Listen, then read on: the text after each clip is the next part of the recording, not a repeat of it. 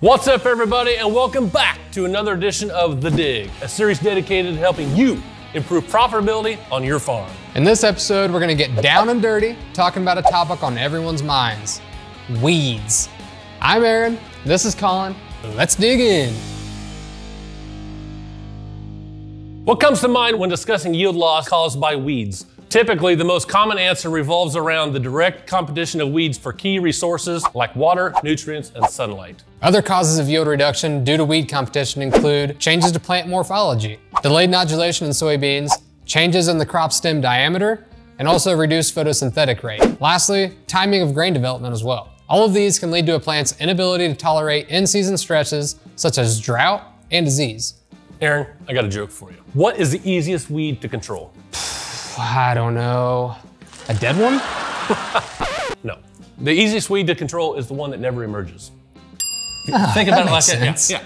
As weeds continue to adapt, we get more resistance to herbicides. Sustainable control has become increasingly more challenging to achieve. So the real question is, how do we prevent weeds in the first place to ensure that they don't steal our yields? Well, the first and most obvious answer is the use of herbicides. After all, a soybean is only as good as the herbicide system behind it. So developing an effective herbicide program is essential. Our multi-year data has demonstrated the impact and importance of utilizing a pre-emergence program with multiple sites of action. This graph shows the visual control percentage on water hemp populations when one of 3 sites of action are used in a pre-emergence application. The foundation to a successful weed control program starts with the power in the pre. A successful pre-emerge herbicide can help us reduce the amount of weed pressure in a post-emergent application. Many post-emergent applications are sprayed in the early vegetative stage.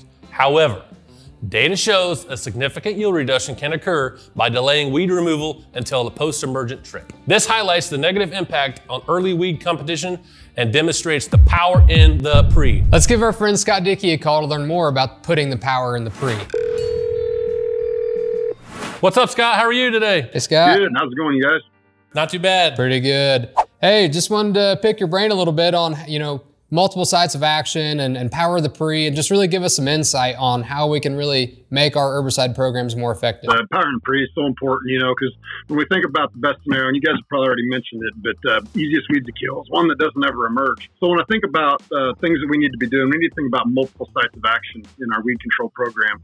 And, when we look at some of our PFR data, we see about a 29% increase in hard to control weeds like water hemp when we use 2 versus 1 site of action. And then we see up to a 37% increase in control when we go from 3 sites of action from 1. Consider the weed spectrum you have present in your field and that those multiple sites of action are effective for the weeds that you have present. So that's just some of the keys I think we need to think about. So Scott, what's the best program to be able to set up for success for those winter annuals? When I think about some of the pressures we run into, you're right. Winter annuals play a big role in some of the weed control programs we have to develop. And so one potential tool is to potentially use some fall applied programs to help us reduce pressures from things like henbit and chickweed. And if we can keep those guys out of our way, it makes it easier for us to set up a spring program that allows us to focus on things like water hemp in season. Additional methods for boosting weed control. Start clean, stay clean. Use an effective tillage program or an appropriate burn down herbicide 8 to 10 days prior to planting. One of our PFR Proven success strategies for soybeans is focused on row width. Canopy closure is one of the best defenses to prevent the germination of weeds. The competition from canopy closure will reduce the amount of light, making it harder for weeds to germinate. When applying a pre-emergence herbicide, followed by an in-season residual, the goal is for that blanket of protection to last until canopy closure. Therefore, it's critical for the residual herbicide to last until that canopy closure time frame, which may not occur on wider rows. PFR Proven data shows narrow rows can help reduce water hemp pressure in those untreated checks. In this study, the 15-inch row widths averaged 31% fewer water hemp compared to the 30-inch rows. The narrower rows allow for faster canopy closure, making that herbicide program more successful. Application timing and time of day. What is the time to apply the herbicide to ensure that they're most effective and cost efficient? For pre-emerge programs, our PFR data shows that 21 days before planting is optimal for weed control. Herbicide additives. When applied with a pre-emergent herbicide, additives can help boost yields and profitability. 2021 was the first year we conducted a study in PFR across multiple locations testing Foster FC and Taurus sulfur.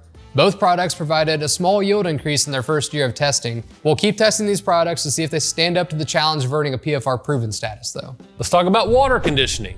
Can AMS and water conditioners improve efficacy on herbicides and make them more efficient? High pH and hard water can be detrimental to some foliar applied herbicides.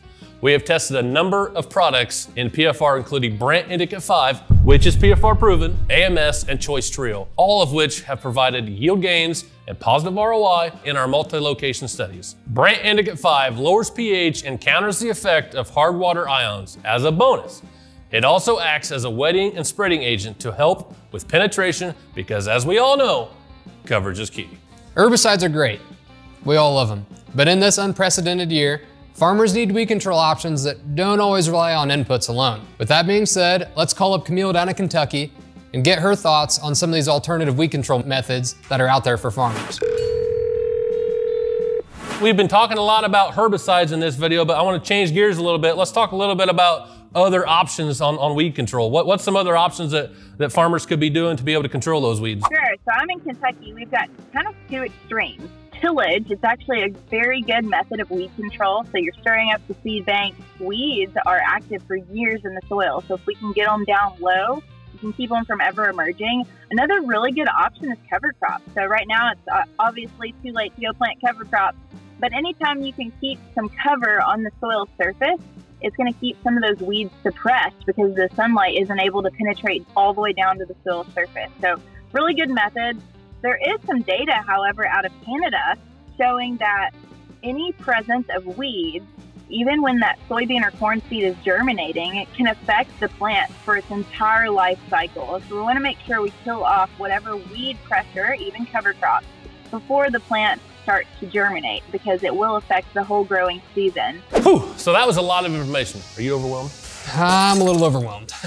So at the end of the day, we need to be able to control these weeds as best as possible with what works best on our farms, whether that's herbicide, tillage, cover crop, or all three. Yeah, so every farm is going to be different. We need to try the different things, play around, and figure out what works best for you. And if you need some good herbicide recommendations, I encourage you to get a hold of one of our herbicide recommendation brochures. It's really more like a book. It's got a lot of good information in there to let you know what herbicides work best on weeds that you may be dealing with on your farm. With that being said, thanks for watching another episode of The Dig, and Collin and I, we're out. Oh, and that's, I guess I need to keep talking about that. That's you, bud. Yeah, it goes into the details. Pigeons are here. You're late. I can figure out where I'm at. Okay. And now I just need more data. Wing it Tuesday. Wing it Tuesday. I'm rolling, so. Who wants to talk? Whoa. Let's talk through this real quick. Easy, guy. You're not the cameraman. You don't know. Sorry.